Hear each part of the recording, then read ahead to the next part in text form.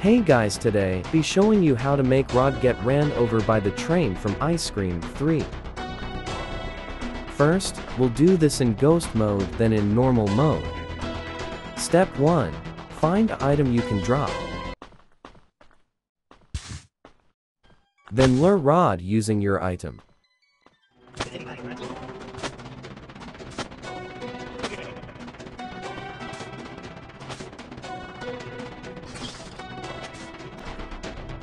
Then get him on the middle lane. Then press the grab button, then move out of the way as fast as you can.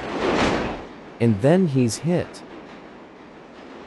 Now, let's do it in normal mode. You're not gonna need an item this time. Also make sure to go out this door, so he doesn't catch you.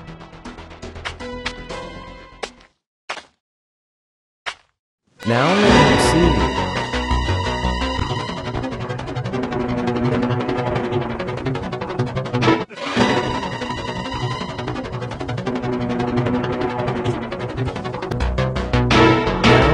Do the same thing.